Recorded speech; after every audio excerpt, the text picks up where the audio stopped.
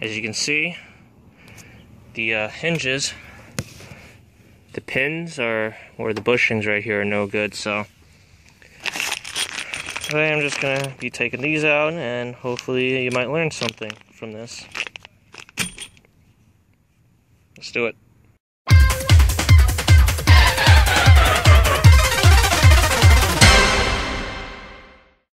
But yeah, if you wanted to take that out, use a breaker bar. It's in that position, and you pretty much have to go on from there and pry it off. There's different ways of prying it off, different angles, but I found one specific way. I might show you that if I feel like it. Now to take these things off. I'm using this flathead and a hammer. I hammered it already, but I guess you go all around it and try to break it off or pry it off. The kit should come with, where is it? Okay, right there, the silver ones, it should come with it when you buy a kit or whatever. But yeah, don't worry if these break, so. Can it come off with your hand? Nope, you gotta keep prying it. There we go. Okay, that one's off.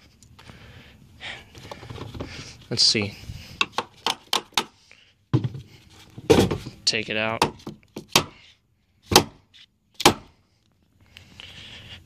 Maybe I gotta jack it up more. Oh my god. Either I'm doing this right or I'm doing this wrong. It's getting there. Okay, so let me try that again.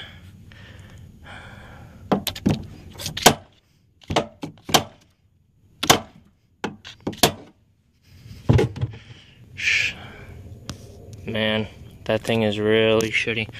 Let me see.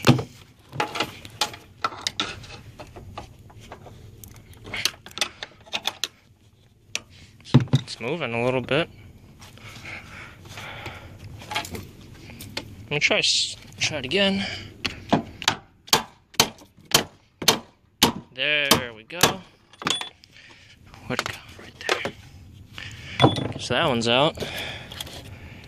That crappy bushing. So crappy. And I guess I gotta do the bottom one, but I gotta be careful. If I'm not, this thing's just gonna collapse. Oh well. Oh yeah, I forgot about these wires. I gotta be careful with that. I'm probably just gonna clip them or something. Just better make sure they're not any live wires or anything, because I'm probably gonna delete that speaker because I don't have a radio. But yeah, I guess the next thing to do is take the bottom one out. So I've been trying to hammer the bottom over here.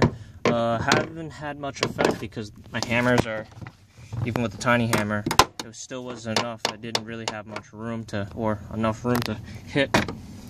But I found another way. Is you take that flathead again, take the hammer, you hit it in there a little bit, and you start prying it. So let me see if I can show you it doing anything. It's moving a bit.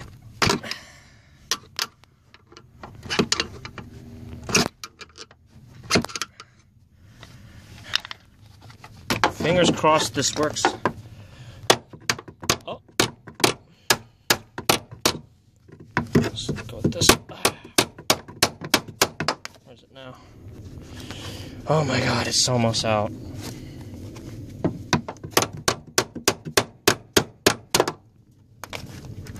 Yeah, it's very hard to do this with two hands. Well, with one hand. My bad. But yeah, I think I'm gonna try to... I guess I'm gonna have to do this off camera. Alright, so I finally got that one off.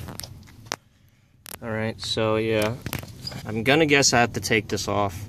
Like, separate the door just to get these little bushings. They have them on the top and the bottom. So, yeah, I'll see what happens. 20 minutes later. Alright guys, so yeah, sorry I couldn't get most of the footage. My dad came because he wanted to help. So when I pulled out the camera, he kind of got mad because he doesn't want to be on camera. But yeah, it's in. So yeah, to get these bushings in, you're gonna have to press them. At one point, I couldn't get my clamp or any clamp, so here's a little DIY that will be coming up soon. So here's the dangerous part: putting the spring back in. So in order to do this, I used a vice clamp, that big gigantic thing that clamps down on the spring, and then you take coat hanger wire, you wrap it around. As you can see, it has a lot of tension right now, so you got to be careful, and wrap it around so it doesn't fly out. So I'm just gonna try to fit this back in here the best I can. Let's see. 3 days later. So it's been about a week now. I couldn't get most of the video because it took a lot to get that spring in there. It was a pain in the ass.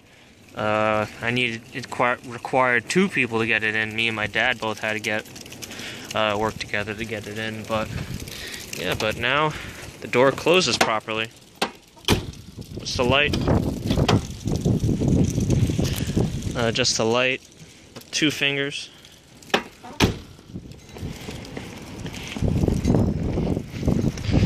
But yeah, that spring was a bitch to get in. I don't care how easy those tutorial videos on other people's channels say how easy it is. It's not. I was gonna do the other side, but that side has no door hinge problem, those hinge pin problems. But yeah, it's good. Thanks for watching.